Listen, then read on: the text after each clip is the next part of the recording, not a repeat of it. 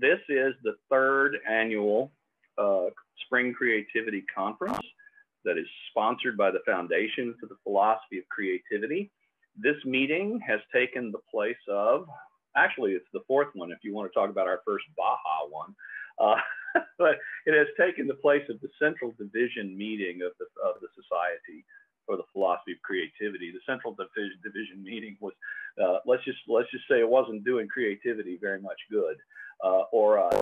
And so what we decided to do was move our Central Division Society down. It's now based in the American Institute of Philosophical and Cultural Thought, and this is our Central Division meeting now. And so for the last 3 years, we've had 6 papers, and one of the things we discovered is that, especially by the magic of YouTube and the internet, that we're reaching thousands of people now instead of 10 or 12 who don't care, which is what was happening at the philosophy meeting. And so anyway, this is a very, very good sort of move for the Foundation for the Philosophy of Creativity to get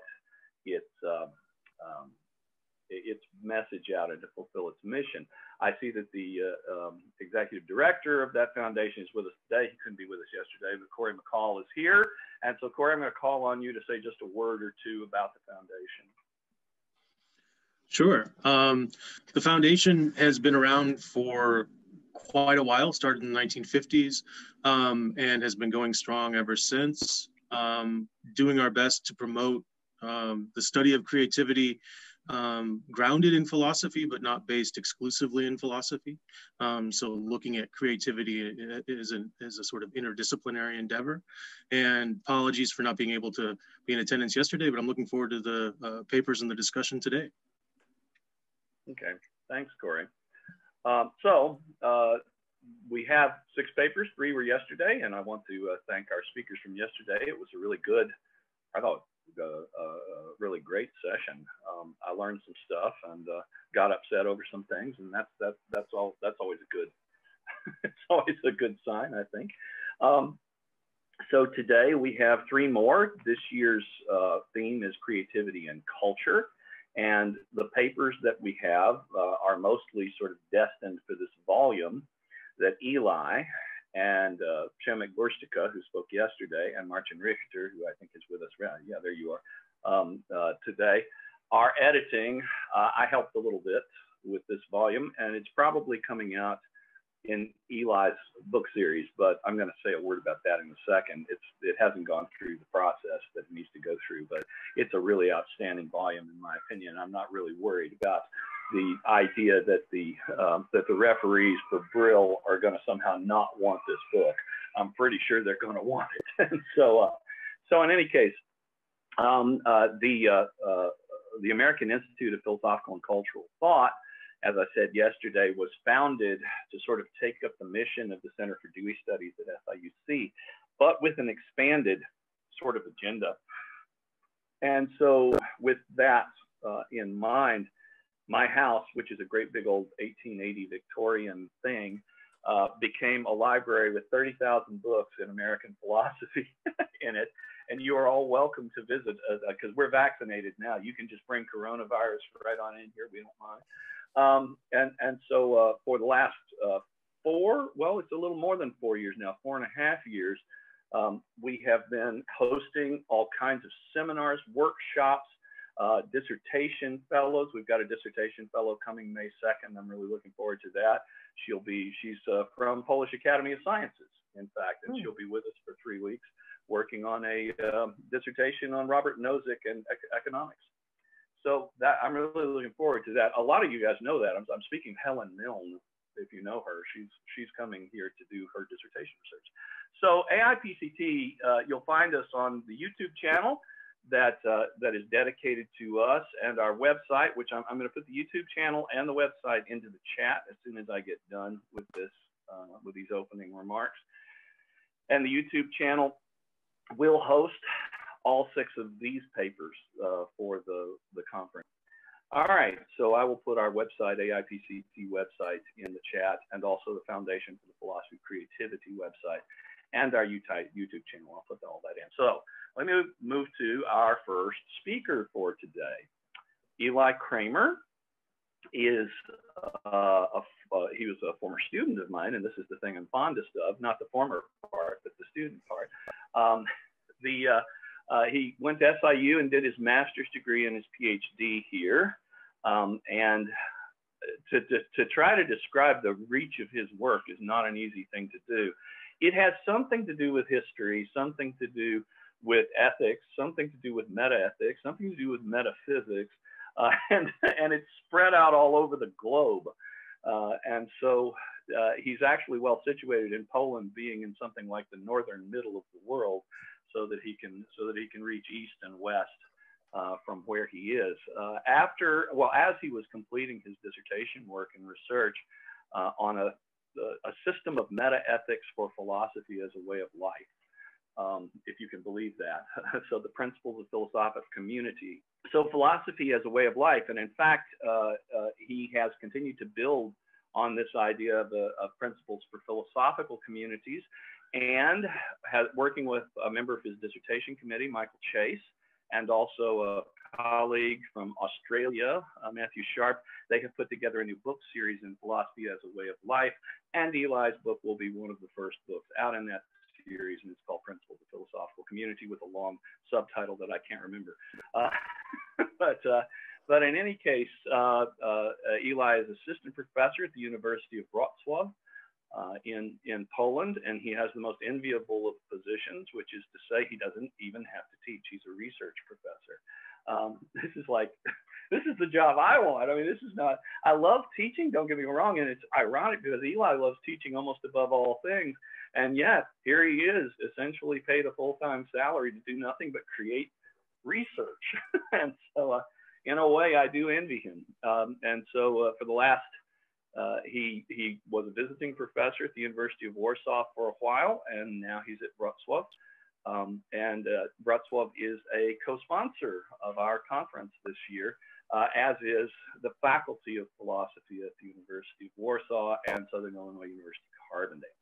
All right, that said, I am now going to turn it over to Eli for his paper, and he is going to take the conference from here. Sounds good, and thank you for that lovely introduction, Randy. From here, before I start on my paper, I've been tasked with, for those of you who weren't there yesterday, to kind of tie in some of the themes that emerged, especially in the discussion afterwards, to what we're doing today. Well, in our first attempt to emerge it, I proposed that the essays yesterday, Professor Rudolf McCreel, Professor Sofia Ryszyńska, and Professor Przemysław Burstyka, all had essays that maybe had some historic legacies from idealism in some aspect. But then Professor Ryszyńska threw us a challenge of, well, if that's all that's connecting us, why are we here? We kind of had some heterogeneous questions of essays that were seemingly very different. And Professor Burstyka came up with an interesting hypothesis, which is that all of them share a commitment to cultural pluralism and keeping the sensitivity to different contexts and what they reveal about the world we're in and who we are. And particularly making sure we don't close down into narrow ideological, shall we say, nationalist, populist, national socialist attitudes that close other horizons of meaning and other ways of living, and foreclose our ability to be attentive to what those lessons give us, whether that's from the arts, from philosophy itself, or otherwise. A third theme, though, emerged from that, which is, I think, a more difficult one, which is all three essays suggest something about how to be attentive to our problems hermeneutically, to recontextualize and see with new insight the world in front of us. But to open that space and to be open to the other that way might inevitably lead to some uncomfortable conflicts with people who refuse that orientation.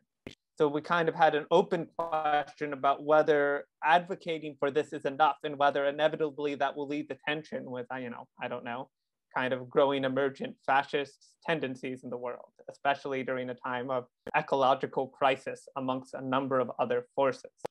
So the connecting thread today, as I see it, is that I think the essays today will in some ways try to answer what it would actually look like in practice to try to advocate and defend this kind of pluralism in a creative, dynamic, and revitalizing way. Another theme that will emerge is, I think, a continuation of just what's the relationship of philosophy, culture, and creativity, which we will continue as well today. So with that said, I'm going to dive into my own piece. It's quite a long one, so like Professor Burstica, I'm going to kind of cut around some sections, and I'll tell you when I'm doing it intentionally, so that if you're curious about learning more, I can provide you some resources to discuss that. So with that said, today I want to talk about what I'm going to call the creative virtues of philosophy of culture.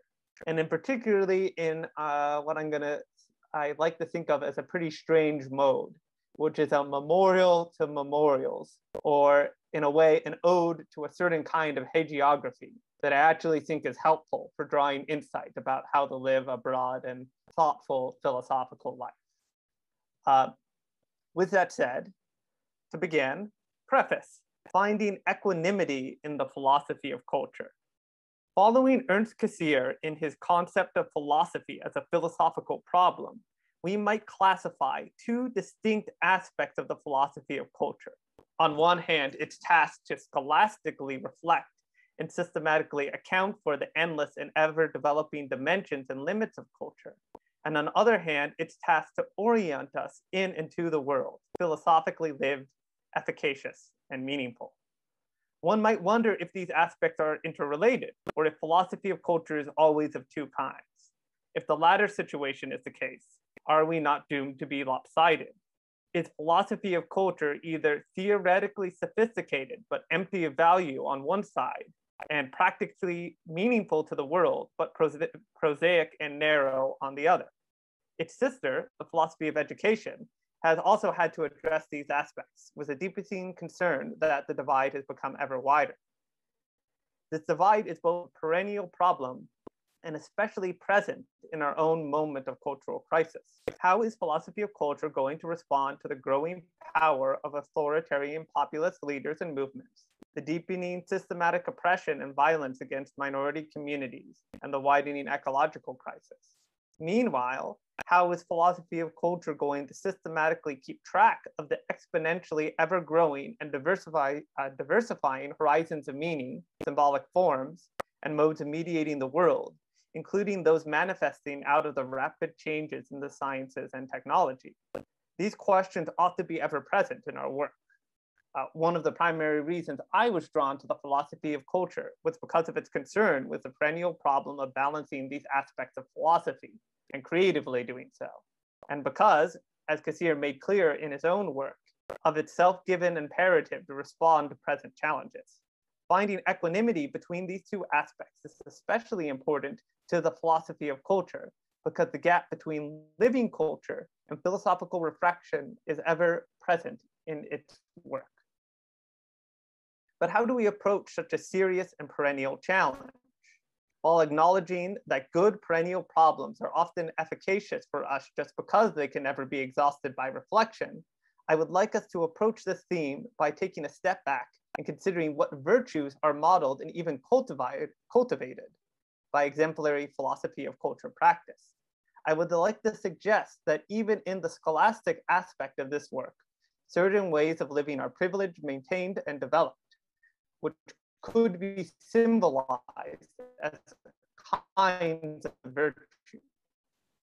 Perhaps with these virtue symbols as whole start and keep it afloat between its different aspects. As I will soon explain, I find such virtue symbols are not the sort of tool that can guide us directly, but only indirectly by showing us rich visions that incite us to reflection and lure and exhort us to how we might want to live the good life. A virtue symbol for me is a special kind of topic, the discussion of which is in art, and ars topica. You can think of it as a topic of conversation, like subjects such as the secrets of nature or romantic love. In this case, what I'm calling virtue symbols are topics emerging from the characters of those we admire that inspire us to live a good life. by considering these virtue symbols as drawn from the lives of exemplary philosophers of culture, I am not advocating that what philosophy of culture needs is a set of virtues to guide it. I am suggesting that by looking at the character of a philosopher of culture, instead of making another theory, we might gain insight as to how we can navigate those worldly and scholastic aspects of this philosophical tradition. In short, these virtues are not prescriptions for life, but rather compass points to orient and spur on our practice. My postulate for our investigation here is that perhaps the lives of the philosophers can help us shape our metaphilosophical approach. As was a common notion in antiquity, to fully appreciate a philosophy, one ought to not only look at the discourse of the philosophers, but how their work bear fruits in their lives, community, and work.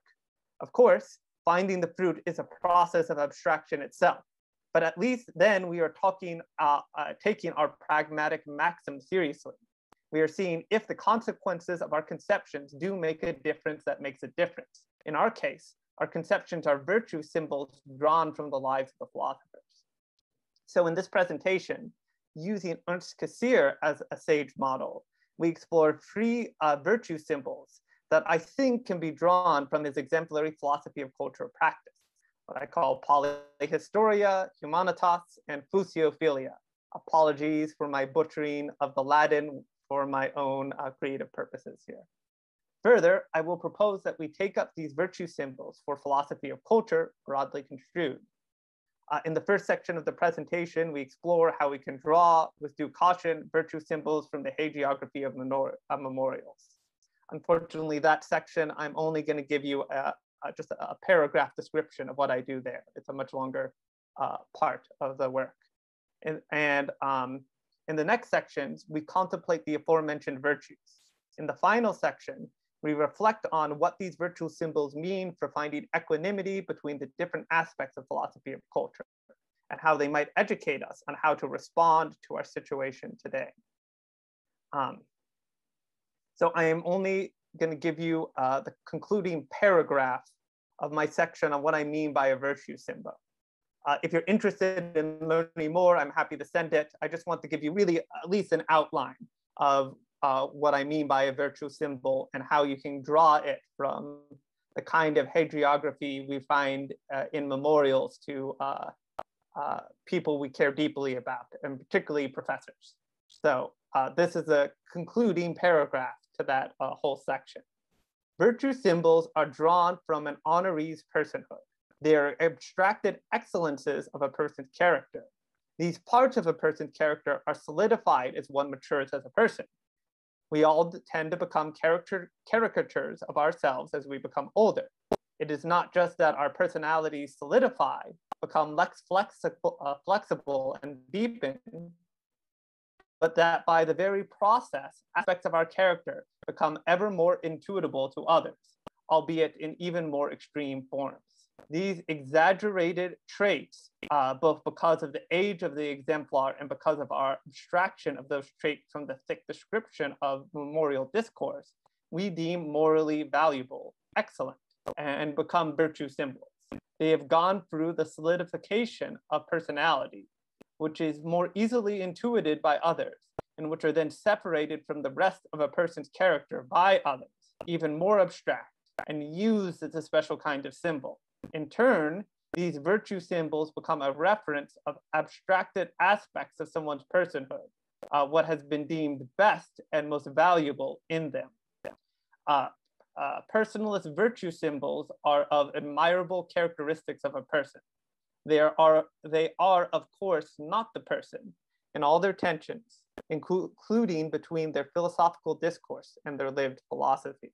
I realize that's quite packed, but for those interested, again, I'll give some more information another time. I'm also skipping a section about the limit of our investigation, about what you can and can't draw from kind of memorials to particularly philosophy professors as a kind of aspect of the lives of the philosophers. So a proposal. Thus, today, I have a very limited proposal for us.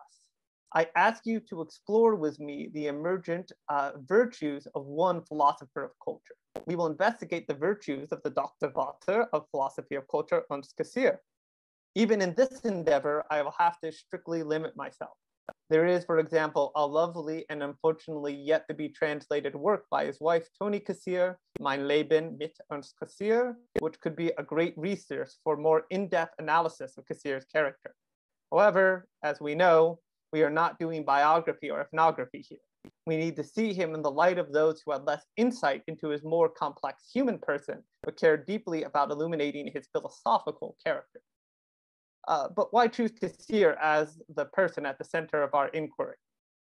We, of course, recognize that Cassirer was all too human, though there seems to be a general consensus that he was a mensch, at the very least. That said, not only was he instrumental in the development of philosophy of culture, but the respect, devotion, and love for his philosophical friends, colleagues, and students was vast and deep. These relationships provide a very rich soil for just the sort of memorials we need for our investigation. Cassirer makes the job of this inquiry easier because of who he was as a person. Given his status as a figure and as a person, the virtue symbols illuminated by Cassirer as a symbolized tableau of his personhood perhaps are in a better position to be treated as potential general types. I say this not as a dogmatic claim, but to suggest that his philosophical character was so strongly illuminated in his career that he provides ripe fruit to taste what the virtues of philosophy of culture could be. Thus, we endeavor to explore Cassirer as a potential sage model for philosophy of culture. We might then see our project as an attempt at a metanoia for philosophy of culture as a way of life. We are building on what Foucault called, drawing on Hadot, an aesthetics of existence, though that itself is too limiting of a framework. Foucault thought that the ancient approach to luring others to different richer modes of ethics by exemplifying an aesthetics of living in practice and in writing showed a possible alternative to modern totalizing ethics. Building on the insights of Foucault and Hadot, we are seeking to find an image to convert ourselves to a balanced approach to philosophy of culture as a way of life. We are not interested in a totalizing philosophical anthropology of the nature of the philosopher of culture. To find the point of conversation, we explore the memorials of his colleagues and students in his Library of Living Philosophers volume. These volumes are awarded to senior philosophers. The awardees are requested to write a short autobiography, and their colleagues and critics write essays about their work. The honored philosopher gives responses in turn. After Cassirer's sudden death in 1945, this usual structure was unfortunately not possible. In replacement of his autobiography, his longtime student and colleague Dmitry Gavronsky wrote an introductory essay. In addition, several speeches from his memorial service held in New York and one other memorial essay was published as addendums to the introduction. These will be used as the basis for our investigation. So now we dig into the virtues themselves. We're going to begin with polyhistoria, what I call an individuating creative virtue. To anyone who has ever skimmed lightly over a work of Ernst Cassirer's, it ought to come as no surprise that his colleagues, friends, and students saw him as a masterful example of a polymath. With his prodigious memory, being able to quote a variety of passages from great cultural figures verbatim, his love of the arts, for example, reading all of Shakespeare's works that he could get his hands on in his late youth, and his devotion to the sciences, reading and writing on its history and discussing its advances with leaders in its various fields, no one seems as well versed in so many different horizons of meaning than Ernst Cassirer. The root of his prodigious memory, love of the arts, and vast area of scientific expertise was not found in his masterful analytic reasoning, according to student, friend, and colleague Dmitry Gavronsky, but rather in his exact sensory imagination. That's a quote from him. And this is the longer quote, Cassirer liked to tell the following story. Once he met the great mathematician Hilbert, the Euclid of our time, and asked him about one of the latter's disciples. Hilbert answered, he is all right, you know. For a mathematician, he did not have enough imagination, but he has become a poet, and now he's doing fine. Cassirer always heartily laughed when he told this story, and he had good reason for doing so, but a reason of which he was never aware. He had enough imagination to become a true scholar and philosopher. His mental associations were amazingly rich, colorful, and always quite exact.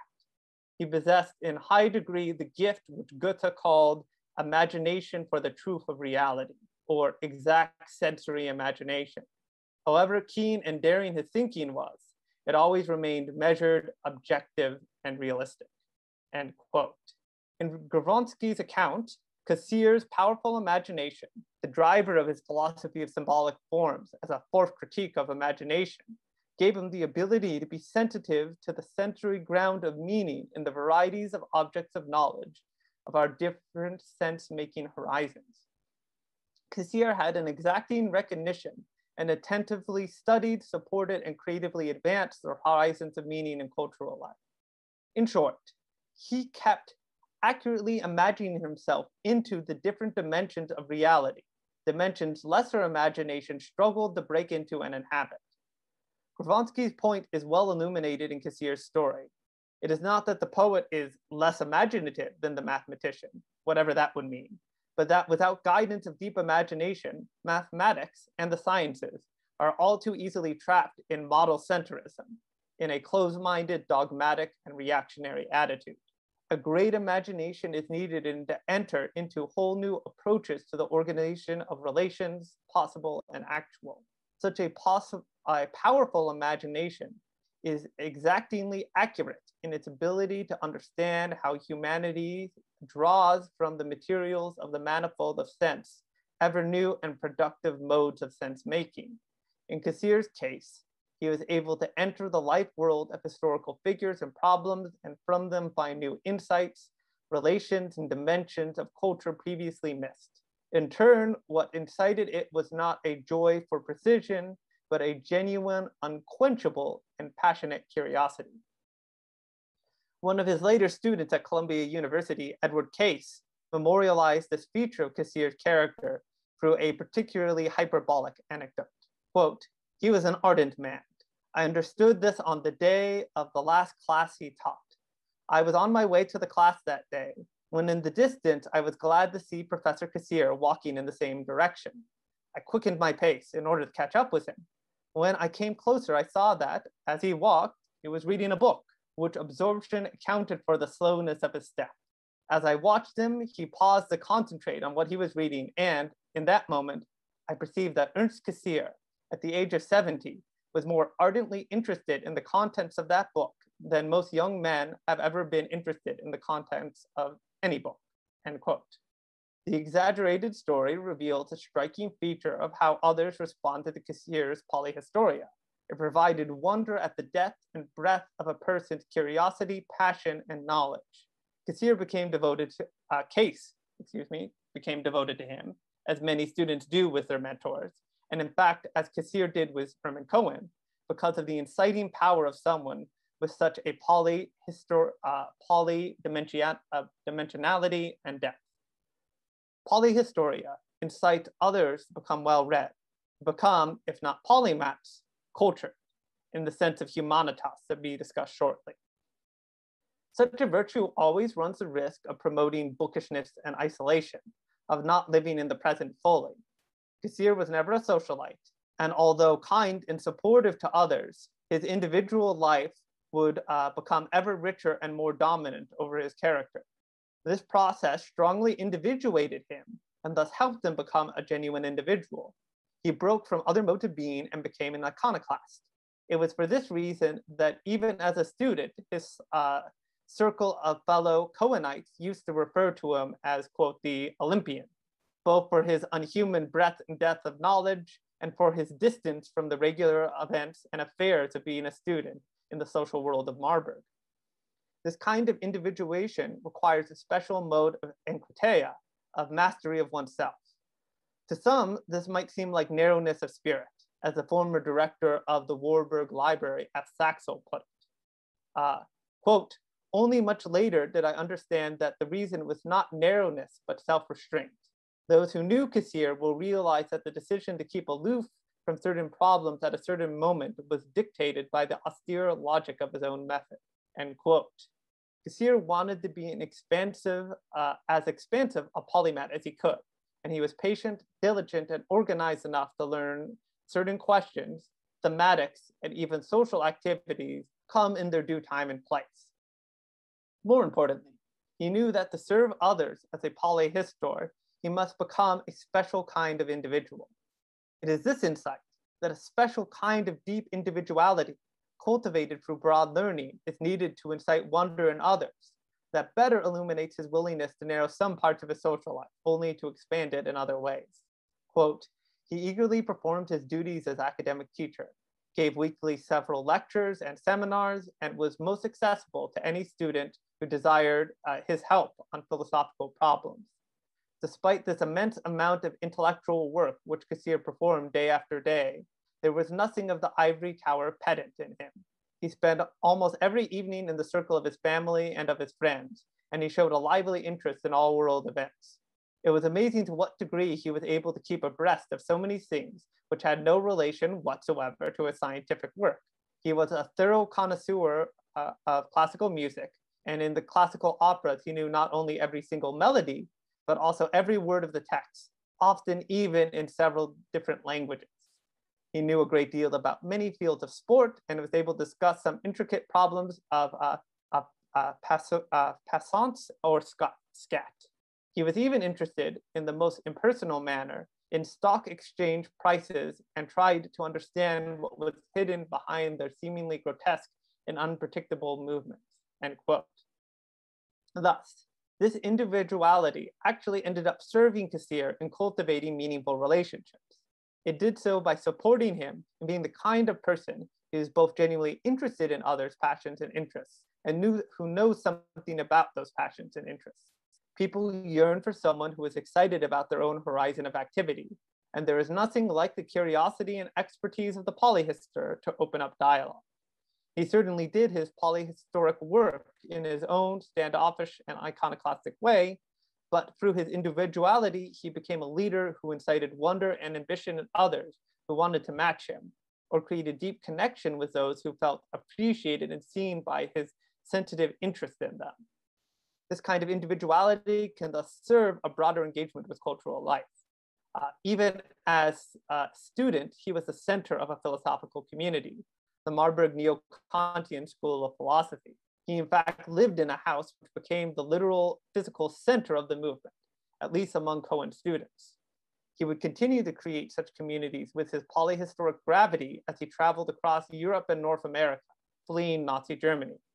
As he said of his own journey, quote, looking back on my long academic life, I must regard it as a long odyssey.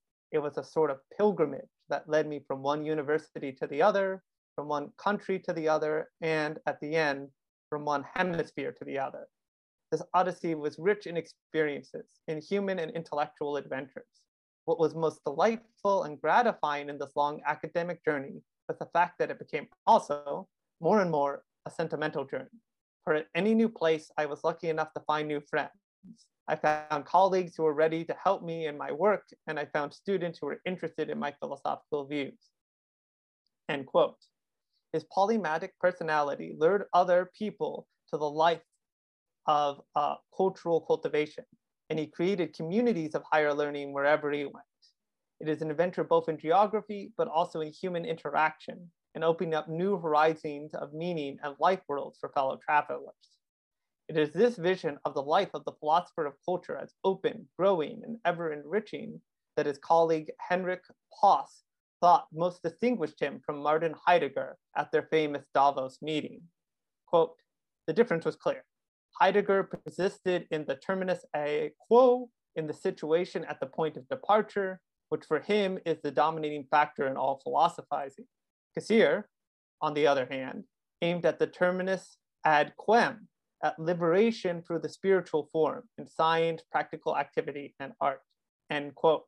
In its deepest sense, Cassirer in Polyhistoria is the virtue of self-liberation, of transcending, not as an independent activity, but as one shared with others that deepens one's own dimensions of personality. It helps you become a unique person and in turn incite others to their own individuation via polyhistoric philosophy. As his friend and lifelong promoter, Charles W. Handel, so astutely pointed out, quote, He was a philosopher who brings to birth the philosophic spirit and way of life in those who lived and worked with him, end quote. He lured others to the wonder of the philosophical life with the gravity of his polyhistoria. Further, as we shall see, this polyhistoric self-cultivation with others supports an attentive care for the other horizons of meaning in both communities and individual persons. This refined attentiveness is what I call humanitas. Humanitas, a Bildung virtue. We all too often forget that to be cultured in its historic sense, from philanthropia, also in the virtue of Ren, as developed in the Confucian tradition, is not centered around the amount of diverse knowledge and skills one has accumulated. To be cultured at its root is not centered around the impressive reservoir of the polyhistor themselves. Rather, humanitas is a growth in oneself of a personal world of meaning through the reflective, kind care for the life worlds of others, which incites and guides one's engagement with their horizons of meaning and allows one to be attentive to their full personhood. Yet, those of us in the arts and humanities are always told that polyhistoria is somehow supposed to cultivate this kind of philanthropic, the classical sense of the term, attentiveness. What then is the relationship between polyhistoria and humanitas? We return to Cassirer's memorials for insight. Paas was struck by Cassirer's humanitas and had his own analysis of its root. Quote, one scarcely knows what to marvel at most, this man's gigantic intellect, his consummate form of expression, or his chivalrous humanity. His philosophy reveals his character through its capacity for transposing itself sympathetically into various and sundry philosophical viewpoints, without thereby losing the distinctive lines of his own thinking. In this context, what I think Paas wants to suggest by saying that his, quote, philosophy reveals his character, end quote, is that his, quote, gigantic intellect, and, quote, consummate form of expression are inextricably intertwined with his, quote, chivalrous humanity, and are all revealed in the very way in which he practiced philosophy. The opposite must thus be said just as clearly. His character reveals his philosophy.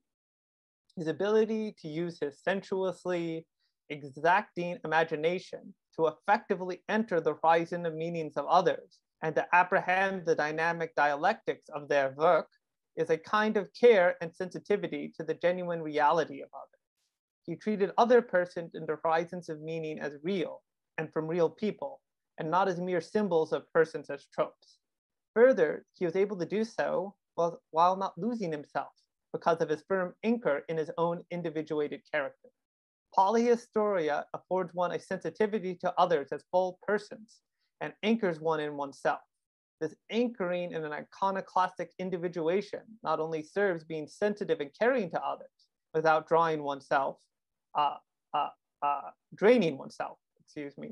but it also, as we shall see, is a source of strength for others. Recognition from another who is grounded in themselves can help one find one's own way as a sort of lighthouse in the fog of life. His colleague, Hayo Holborn, was firmly convinced that it was humanitas that was Cassirer's greatest strength as a teacher. Quote, his capacity to project himself into the psychological and mental environment of a past age or of an individual thinker of the past did not make him forget the individual needs of a present-day audience or student. His understanding of human nature made him take his listeners or pupils as seriously as the philosophical and historical subjects he tried to expound upon. These qualities explain his success as a teacher in Germany, in Sweden, and in America, end quote. Humanitas, as Holborn articulates it in his own way, is the virtue symbol of a great teacher, not merely of the historian entering the life world of those past, but as an attentive mentor of living persons. Gavronsky expressed this mentorship directly as Cassirer was perhaps the most formative teacher in his life. Reminiscing fondly on their relationship, he noted, quote, especially popular were Cassirer's seminars. There, in close contact with his students, he displayed all the charm and benevolence of his nature. He analyzed with endless patience and sympathetic understanding an expressed opinion, and, if necessary, cautiously corrected it or interpreted it in the most fruitful possible way. He was a true pedagogos in the Platonic sense, deeply convinced that the teacher is largely to blame for the insufficiencies of his pupil, end quote. Cassirer did not think that the shortcomings of the student were his responsibility because a philosopher of culture teacher must always have a perfect pedagogy, but in the sense that a pedagogos ought to be sensitive enough to apprehend the student where they are, their interests, passions, and blindnesses. If they cannot serve recognizing and supporting them now, it is because they have not fully entered their student's life world and found a way to be sympathetic to it. Students, of course, have to have some responsibility for their actions, but a philosopher of culture as pedagogos sees it as an imperative to do their best to attend, recognize, connect, support, and advance the deepest engagement with the dimensions of the life of the student as they are, and facilitate their growth from there. This point is not so far off from John Dewey's view in Democracy and Education. Embedded in polyhistoria, and as made explicit in humanitas, is this imperative to recognize the student as a present person, growing and capable of refined growth. The teacher's task is to find the way to, like Socrates, incite that growth in whatever way they can do so. Cassirer was seemingly adept at such work. This imaginative attention to the life world of others allowed the European-trained Cassirer to adapt to the more informal American higher education classroom. Quote, but the methods of academic teaching in America are quite different from those of Europe. The cooperation between students and professors is much closer and more informal here than in Europe. Cassirer not only adapted himself willingly and easily to these different ways of teaching, he sincerely liked and greatly appreciated them.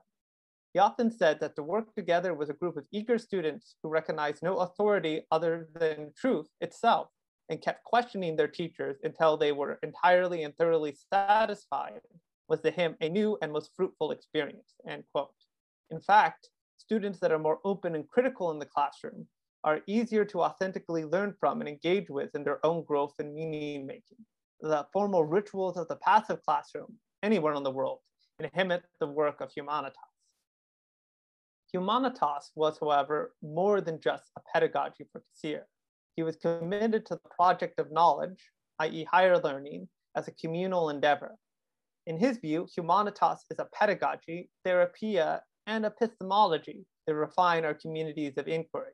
Quote, Goethe's assertion that only mankind as a whole is able to find the truth was part of Cassirer's very nature and made him largely oblivious to the uniqueness of many of his own deepest insights and significant contributions.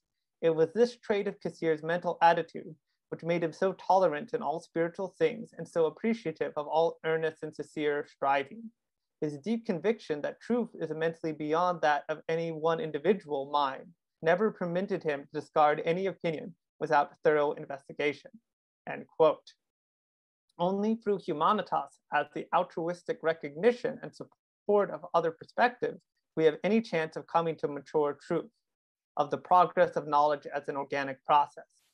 In the tradition of Kant and Wilhelm von Humboldt, Cassirer considered the progress of knowledge as one and the same as the recognition and support of other persons. Only through the flourishing of all persons do we have the perspectives needed to make synoptic speculations about the functional whole of culture that underlies its infinitely diverse particular routes, the task of this kind of neo-Kantian critical philosophy.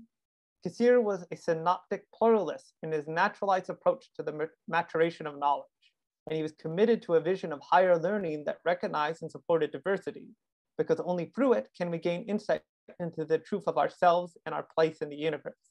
He thus gave a far richer sense of the function of the project of knowledge than we tend to give it today. Our concept is quite parched in comparison. The epistemic value of pluralism is not only between members of a seminar or between diverse theorists at any moment in the history of higher learning. It is also, of course, between the generations. For this reason, Cassirer appreciated the general conflict that is part of the growth of this quest. Cassirer put it the following way, quote, to the struggle between philosophers, there was added the struggle between the generations. In many of our modern systems of education, We are told that it's hopeless to reconcile the views of men belonging to different generations. We are told that there is a deep and insurmountable gap between the generations, that every new generation must feel in its own way, think its own thoughts, and speak its own language. I regard this as a misleading and dangerous dogma, and as a dogma that throughout my life I found constantly contradicted by my own personal experience. The older I grow, so much the more I become interested in the work and thoughts of the younger men, and I always found that they readily answered to my interests. Of course, the younger people criticized me sometimes rather severely. They could not always agree with me. They thought perhaps that they had outgrown a long time ago some of the philosophical ideas and ideals that were still very dear to me. But after all, they listened to me and they tolerated me, my very old-fashioned philosophy. They could see my point as well as I could see theirs, end quote. Here we find Cassirer's humanitas in another of its aspects. He appreciated and was attentive to the views of younger generations, even if they were often harshly critical of him and treated him as a naive liberal of a previous generation, just because their views had real insight, as had his own, and only through their work together would the dialectics of culture move forward.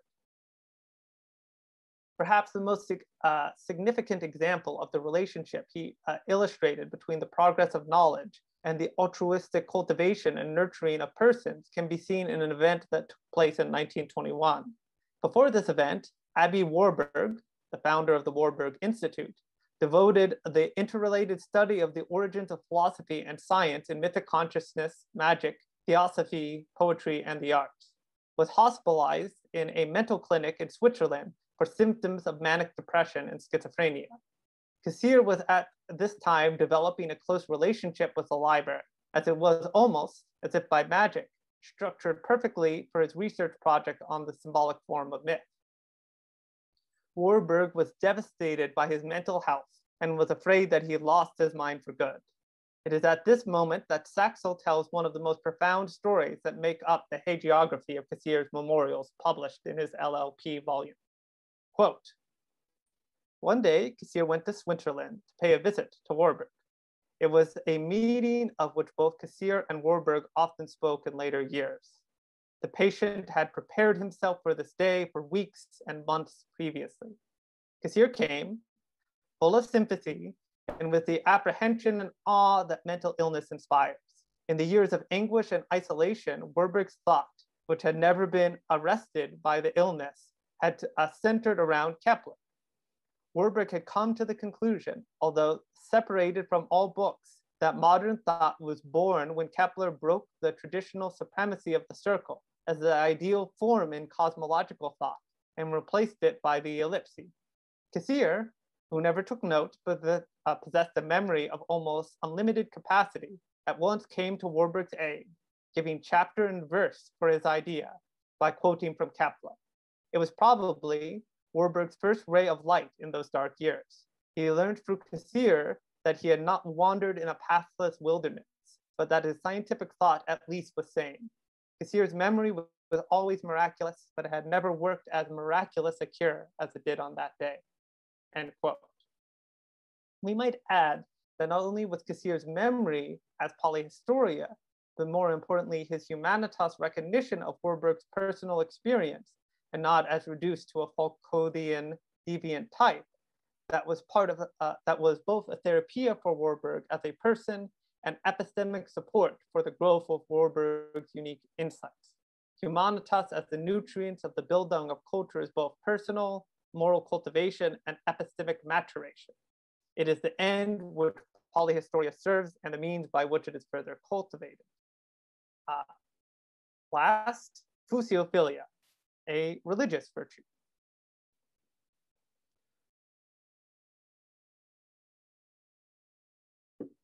Cassirer's humanitas and polyhistoria, despite their gravity, do not fully account for why others were so drawn to him.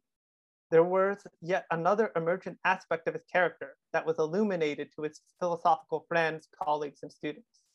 Handel has well articulated this something more to what was so wonderful about being around Cassirer. Quote, again, it was good for one's soul to be with him, and no one who knew him at all could miss the cheerfulness with which which was a sort of spiritual radiance that warmed and brightened our fellowship. End quote. This cheerful spiritual radiance was coupled to a sort of light serenity that a student Case found remarkable. Quote, and yet Ernst Cassirer was a man whose presence bespoke serenity as surely as do the green leaves bespeak springtime. Sereneness of countenance and mind was noted by all, but it was not the serenity which is unconscious of the storm. It was rather a kind of winged serenity which surveyed, which comprehended, and yet which nobly overrode the storm, end quote. Cassirer was aware of and explored extensively the darker aspects of cultural life, fortifyingly revealed by both world wars in the 20th century. Yet such an awareness did not ever stop him from having a certain lightness of being, kind of merry wisdom. Most European philosophers, never mind Jewish ones, who survived the wars, brooded in thoughtful engagements with one's own most possibilities and freedoms as a human being in a world where human life could be all too monstrous. Was Cassirer merely naive and blind to the world? His colleagues, friends, and students did not think that was the case. So where did this source of lighthearted peace come from that made him good for the souls around him in such a dark time? His Dutch colleague Poss had a keen eye for the relation of Cassirer's systematic philosophy to the world. It is to this keen insight that we must turn again in order to guide us. Quote, Cassirer's philosophy of culture is a philosophy of the logos, not in the narrow sense of ratio or of the intellect in the purely theoretical sense, but rather in the sense of the spiritual, form-inducing energy which appears in science, society, and art, end quote. It is this spiritual, form-inducing energy that Cassirer was so sensitive to in its dynamic development and cultural life. Indeed, when he surveyed his own philosophy, he too centered his spiritual forming and reforming of cultural life as its vital continuity. And now I'm going to read this famous quote from the philosophy of symbolic forms. Quote, just as scholastic metaphysics coined the concepts of natura naturata and natura naturans, so the philosophy of symbolic forms must distinguish between forma formans and forma formata. The interplay between both is what constitutes the swing of the pendulum of intellectual life itself. The forma formans that becomes forma formata, which it must become for the sake of its own self-preservation without ever becoming reduced to it, retains the power to regain itself from it, to be born again as a forma formans. This is what is distinctive of the development of Geist in culture, end quote. Cassirer, through this Hegelian insight, saw a movement between systole and diastole, between settled symbolic culture and its reconstruction through the activity of Geist, as the beating heart of reality. By taking a view from above, one can see this very swing of the pendulum between forma formans, form as forming, that is, becoming, and forma formata, form as form, that is, a settled symbolic network, as a continuity between all our diverse activities and products. As Cassirer articulated this point in his philosophy of symbolic forms. If the philosophy of culture succeeds in apprehending and elucidating such basic principles, it will have fulfilled, in a new sense, its task of demonstrating the unity of the spirit, as opposed to the multiplicity of its manifestations. For the clearest evidence of this unity is precisely the diversity of the products of the human spirit, which does not impair the unity of its productive process, but rather sustains and confirms, end quote. The unity is in our reconstructive strivings, not their diverse products, but only in those diverse products will the unity of our dynamic activity be illuminated. Thus, Cassirer developed a philosophy of culture program to help illuminate the spiritual unity of cultural life. Quote, in Cassirer's personality and work, Goethe's program of education became a living reality again. The total of Western civilization was to be constructed and made a part of the consciousness of the modern individual and of present-day civilization. The study of the processes and creations of civilization would lift the individual to a position from which he would see farther than from day to day and could begin to grasp the ideal forms and categories of the human mind, end quote. We might add that perhaps for Cassirer, given his own work in intercultural philosophy, quite limited in this day and age, that this project was meant ultimately to be global in scale, and not just of the West. Certainly, we ought to be so global today. Further, this educational task, this task of contemplation for the philosopher of culture, was not merely a scholastic exercise.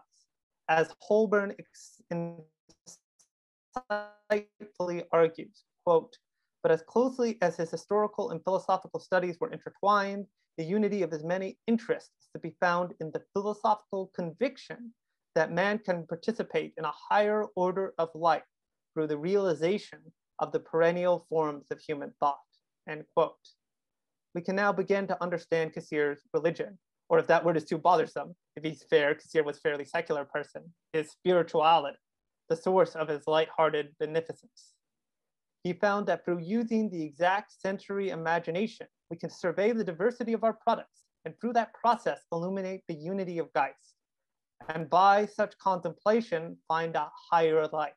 This higher life was felt as a deep reverence, a philosophical love, in the sense of the Greek philos, for this dynamic activity of becoming. Grzywacki was also struck by this deep religious, spiritual aspect of his approach to philosophy of culture. Quote, Cassirer was a deeply religious man. He cared little for differing rites, rituals, confessions, or denominations. Those only split mankind into so many groups and often turned them against each other.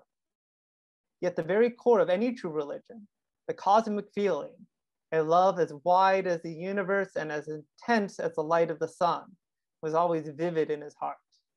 It was this feeling which urged Cassirer incessantly to explore all material and spiritual things, which filled his heart with deep sympathy for everything good in the world, which strengthened his will to fight for this good. It was this feeling which was the source of his charming humor. The infinite all was always present in his mind.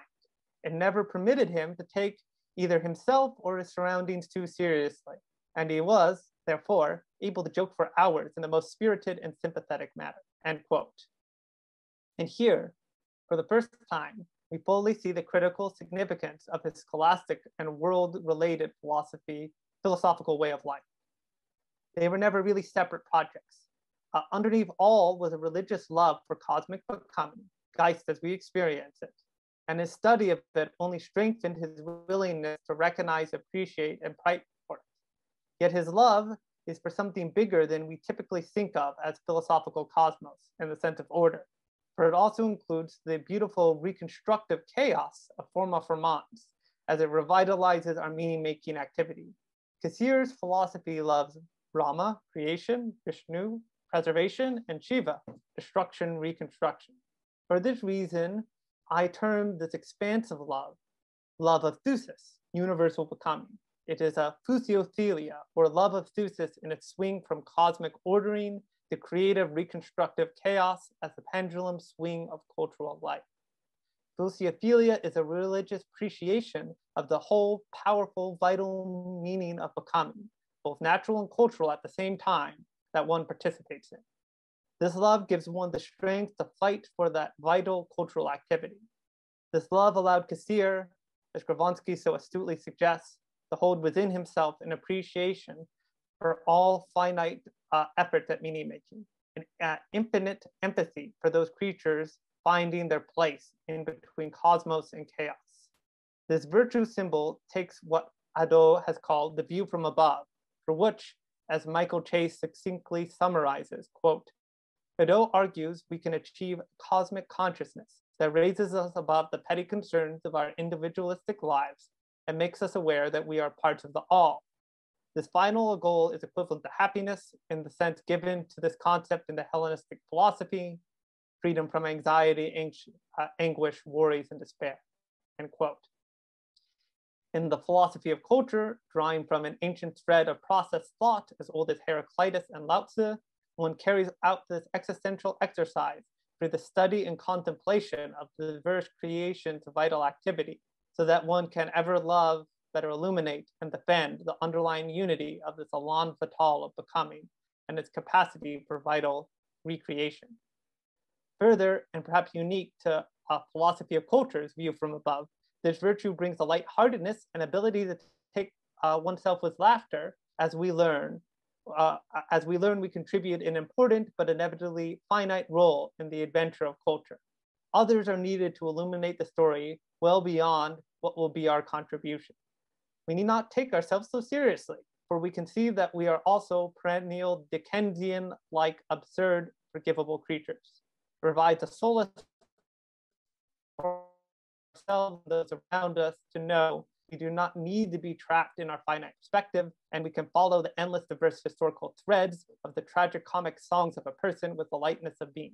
It is perhaps this lighthearted, tragic, perennial wisdom, coupled with seriousness of study and attentiveness to others, that guides philosophers of culture to leadership roles. Paradoxically, the way of life of the Renaissance sage that the virtue symbols of Cassirer illuminate is a life of both solitude and leadership. And I think I have 3 pages left, so I should be able to get that in 5 minutes, and I think we'll be on track. So, the Renaissance sage, the exemplary philosopher of culture. These virtues coordinate in a perennial vision, best viewed in the tradition of humanists such as Voltaire, Diderot, and in our day, Umberto Eco. To build from the trope, we articulate this vision of a cultured, attentive, loving polyhistory who creates community wherever they go as the Renaissance person. We should not forget that even older role models of this type, such as can be seen in the life and works of Leibniz, played many roles in their lives. In his case, as a historian and diplomat central to peace treaties. They become leaders of communities and movements, even if just in the Republic of Letters. So too did Cassirer, as Grabowski highlighted. Quote, this great versatility proved to be a real blessing to Cassirer when, in 1930, he was elected rector of the University of Hamburg. Now he had to represent the university at various academic functions and to make speeches on literally every type of subject.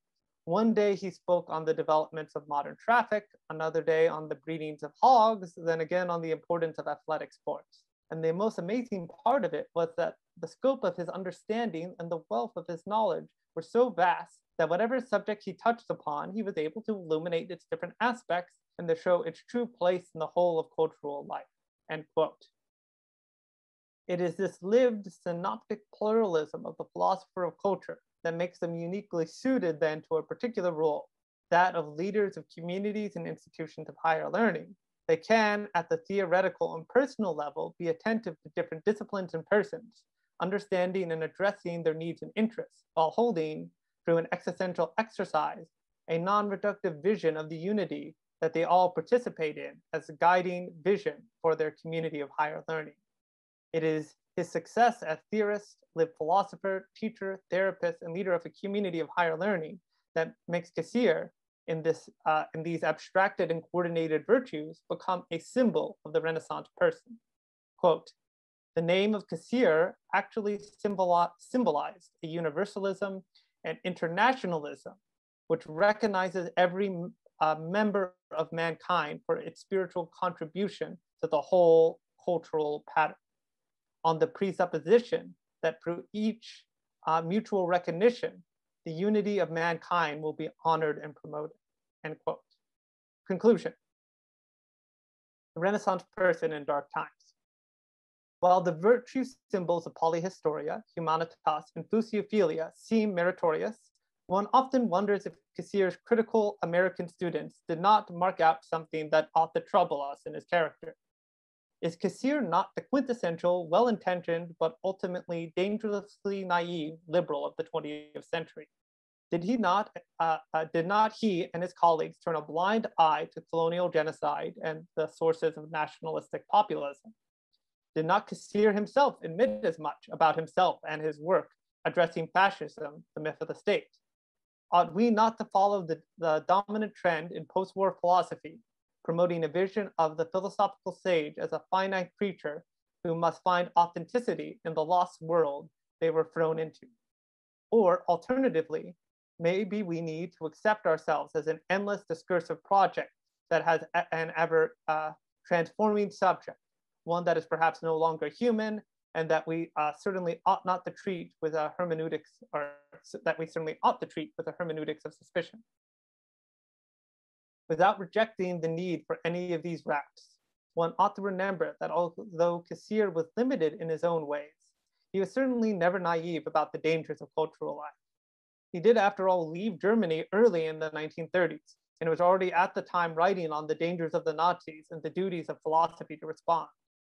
Even those well prepared for the Second World War, never mind the First, from Sartre to Camus to Arendt and Benjamin, were all devastated by the experience. How could one not be? We might also hear for his optimism that the sciences are a progressive symbolic form, as Randall Ochter and others have done. But I think we certainly can still place our hopes in our meaning making, both stable and creative, even if not in the sciences by themselves as a source of cultural vitality. Cassirer, not as limited thinker and person, but as an image of the sage, as symbol, is actually all the more pertinent in dark times.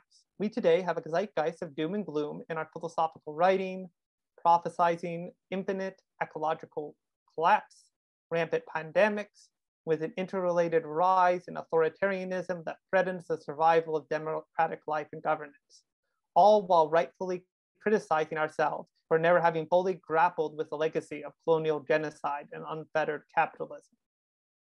We also admit how lost we are in ever complexifying culture. It seems impossible to stay abreast of all the changes.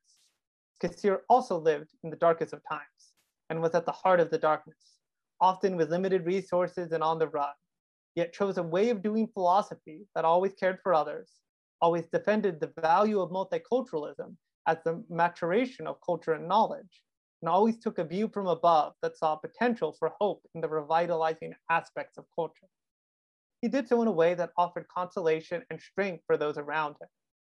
In line with philosophers of culture like Dewey, he appreciated critical, realistic, and imaginative hope as part of the great task of philosophy of culture, to instill in others, no matter how complex and diversified the cultural situation. We need not keep track of every movement of culture to strive to participate in its varied dimensions as a helpful practice in personal creativity. I know I could be better about bringing such hopeful energy into my teaching. For the dark times to come, we need strength, support, hope, and a good deal of lighthearted laughter to keep us afloat and doing our duties to others, while meditating on the ever-diversifying, unified cosmic becoming. Equanimity in the philosophy of culture is then found not merely in theory, nor merely in practice, nor in some new meta-philosophy, but in a Renaissance way of life that has a faith in revitalization.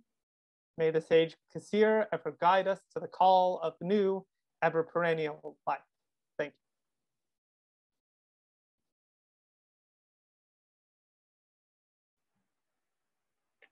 you. Okay, we have about 15 minutes for questions, and then we'll have a bathroom break.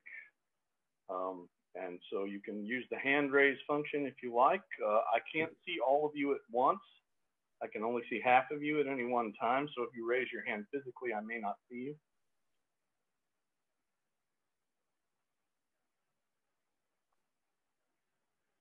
I do see John DiCarlo, and I see Rudy. So we'll start with John. Thank you much, Eli. A lot of rich contemplation there.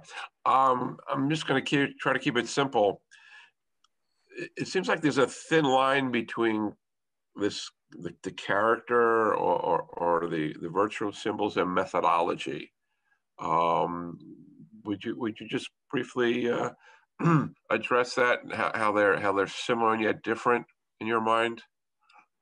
Yeah, I'll try to see if I can explain that a little bit. Part of that is in the section I skipped, of course, where like that becomes a little clearer.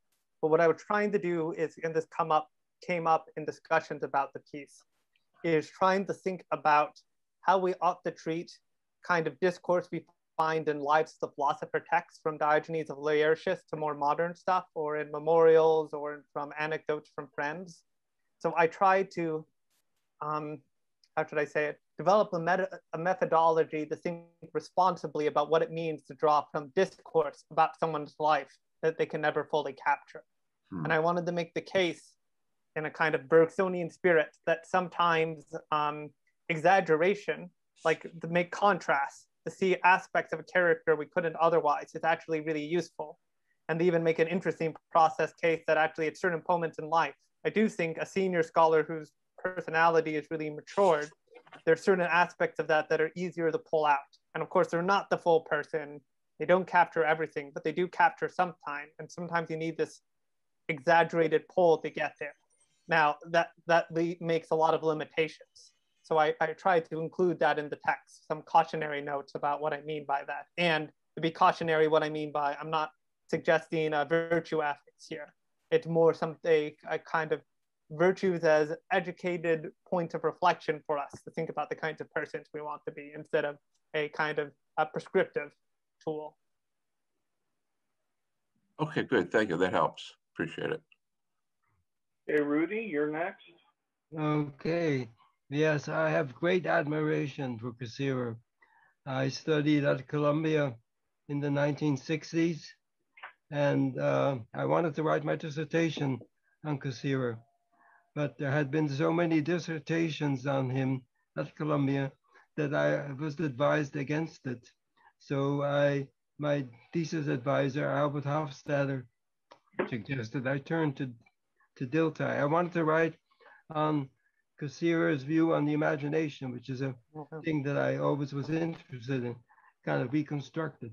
And he talks about it, but not in a systematic way. And so then instead I wrote about Dilthey and the imagination. And Dilthey has a really interesting theory. So I was happy that I ended up doing that. But I've always loved Cassirer. He got me interested in Kant. And I read all his volumes on the symbolic forms. And so also, you talked about his equanimity, but apparently he died on the steps of Low Library a day or two after, I think it was a day or two after Roosevelt had died. He was so upset about that. So maybe at the last moment, he didn't have that equanimity. Equanimity, yeah. He and he even fell into a student's arms, apparently, who was about to ask him a question. I feel bad for that particular student, too. Could you say that? Yeah, could you say that again? Yeah, apparently at that moment, he had the heart attack very suddenly and fell over into one of his students' arms, who was about to ask him a question. At least that's the story in the LLP. I didn't know that part of it, yeah. It was on the steps of Low Library at Columbia. And so I've written some essays about him. One of the ones that I like is one that I gave in Hamburg when they celebrated an anniversary of his rectorship there. And it was part of a volume which Habermas spoke to. And it was called Cassirer zwischen Kant und Dilthey. So it's kind of in between my two favorite first people. Thank you. Thank you very much. I will add with that last point you made about his, his death, that part of the other reason to be careful with virtue symbols, right, is although they reveal aspects of his character, it doesn't mean he didn't get angry or frustrated or was unfair and dismissive, of course. I just mean to pull out some important aspects that, emerged from his career, so. I see that Corey has his hand up.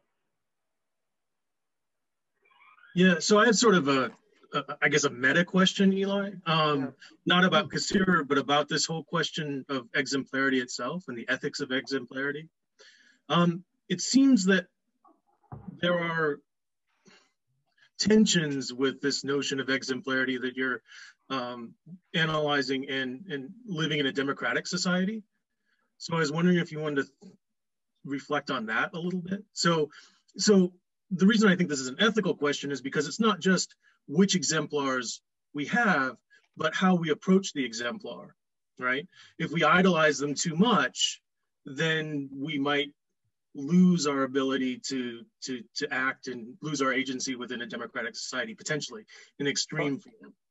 Sure, that's a good question, and I'll give two kind of levels to the answer. On a personal level, I'm sympathetic to the concerns, especially in kind of modern anarchist thought, that leader-based social movement work is deeply problematic, and obviously social activists on the ground and things like Black Lives Matter and other movements have tried to be mindful of that. than not get, sucked into what they consider hero worship. So on one side, I'm very sympathetic to that. On the other, and just in terms of a kind of perennial practical tool, it does seem across cultures, it has been really helpful to articulate ideals in some sort of exaggerated, sometimes absurd sense. Hopefully, you're in a classroom environment where you can caution people about, hero worship there. In fact, a common solution in the ancient world, Addo often talks about, is they often prepared to not describe any particular person as the sage, and just have questioned about what would the sage do in XY situation, to avoid the problem of the worship of a personality. As for my own work, I don't know. In broader democratic life, I think I have some anxiety about, the dangers of hero worship. I do think we in philosophy, it would probably be good for us to turn to the lives of people a little better, even if it's, taking certain aspects of them to draw resources about the kind of scholars and philosophers we want to be. So I think it's actually a kind of narrowing reason for myself. I think in philosophy, it matters for us to do this more. But I think on a greater scale, it is probably problematic and needs lots of caution. But weirdly, in philosophy, we often don't do this and don't really consider the relation between a philosopher's work, especially our mentors, and the kind of persons they were, and what that means about who we would like to be. So I still think there are tensions there, and I don't have good answers. I'm struggling with them myself. That's where I'm at. To what extent, Eli, do you think your project, you draw the circle around your project with philosophers, and of course by that you don't mean academic philosophers, you mean people who are committed to living according to a philosophy and who express that philosophy. I mean, so your idea of a philosopher is a kind of person, not necessarily a professional at it, but whose essential guiding principles are philosophical, and that can include religious people too. But to what extent does the way that you draw your circle around philosophy as a way of life, to what extent does that remove you from the politics of your day or any given day? I mean, doesn't it have that effect? So that's a good question, and there's a few layered answers to it. Let's start with this text as well. I think good philosophy as a wife is both perennial and attentive to the present. I think there's a whole group of public intellectuals in the 20th century who were very attentive to present issues, who lived philosophy as a way of life. So I don't, on one level, well, I'll start with this. On one level, I think practically some of the best exemplars of philosophy as a way of life are deeply immersed in the politics and social tensions of their life and world. And this is even true historically of Confucius and, even Diogenes of Sinope and, I don't know Luan and Han Dynasty China. These are actually people who are, even Leibniz, as part of my point of bringing him, right? We think of him as like, classical removed rationalist, but who he saw himself as engaged, and in fact was engaged in many ways with the world around him in some deeply important aspects. So I think I probably differ. You have to sort of be an activist to be a good philosopher, is what you're saying. Yeah, and I think sometimes what people miss is just because a lot of people in philosophy as a way of life are historians of philosophy or philologists by discipline. They assume that means that, they're always looking to the perennial aspects because they think that's most important. I don't even think that was true of Addo. It's just how he came to the questions himself because of his disposition and general orientation. So I don't think it's I think it's come about because of the development of the field itself, but it's certainly not endemic to what I see as interesting about philosophy as a way of life. And, I would hope that it would include very activist elements and, thoughtful hermits of a sort that ought to be very pluralist. And I'll just end with, on this project, it was a personal one for me of like, what does it mean for me to have an active philosophy of culture role that's supposed to be meaningful and effective and serve people. So I think that was on my own mind writing this piece. Okay. I've seen Mark and then Ralph. Go ahead, Mark. Eli, thanks. That's a wonderful paper, a wonderful set of ideas. I couldn't help but think as you talked about it, because you said project to bring the individual beyond seeing day to day. And I couldn't help but think of it in the terms of where the world is today, thinking that the world, at the speed at which things go, they go and they change. And with internet culture, the mass of information that bombards us. And so the question that came to my mind, has the world changed too much? I mean, the vision you put forward is a beautiful vision of what the best philosophers could be at their best. But has the world changed too much to put it in practice now from what it was in the time of a Descartes, a Leibniz, or even a Cassirer? What do you think? I think obviously some elements are different, and for sure I kind of breeze over those in this piece as, you know, its own piece of philosophical discourse, right? Ironically, it's both, maybe not so ironically, it's both talking about sage symbols and it's, you know, cleverly trying to weave a story about what they might look like themselves. I do, in certain aspects of the essay, try to hint at, which I hope to talk about in other works, about what it means to do polyhistoric work in a modern context. I, in fact, think it's a mistake to think historically that it was always about that if you just mastered certain texts, that you, like the typical way of thinking about the Renaissance Enlightenment polyhistor is that they were the person who thought they could have an encyclopedia of the world. And, you know, even like the Philosophes Enlightenment encyclopedia, right, is this naive optimism that we could really master and know everything. Well, not is that only bad Voltaire and Diderot scholarship about what they imagined they were doing, but I think kind of misses the essential point for them, which is this trying to show other people about the value of being a part of an open society and engaged with lots of different aspects of life and learning. And I think for sure, even the people we kind of point to as models of this, that was important to them. It wasn't about capturing every field. I don't even think they, like, I from the stuff I've read, it's like Voltaire and Diderot again, I don't think they ever really describe it that. They're trying to enact this vision of the Republic of Letters and what a open culture might look like for the world. And, you know, even classical Asian examples like Zhu Ji, you know, who makes the 4 books and 5 classics in their kind of classical orientation. He's even clear about it's supposed to make this attentiveness to the world that returns us to ourselves with deeper insight about who we are, who and what we are, and how we should care for others.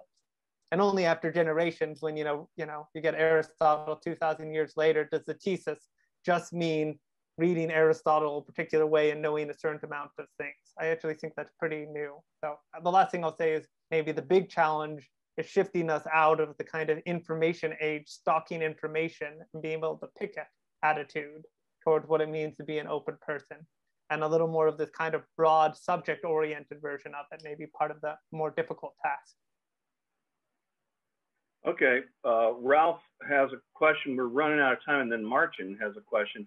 If you make them fast, we can get both in. Sure, I'll do quick, I promise. You're muted, Ralph. I'm muted. Okay, can you hear me? Yeah. Okay, so this is very quick.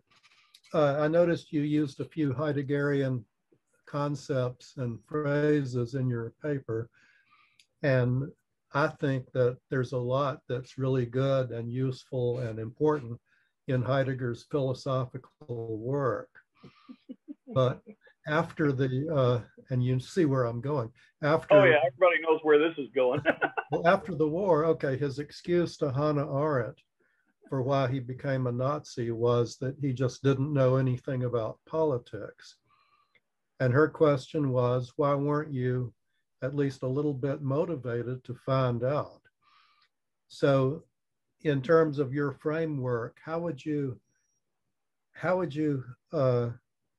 account for this tension in Heidegger and other examples? He's just like an extreme example, but this tension between the person's work and the person's life.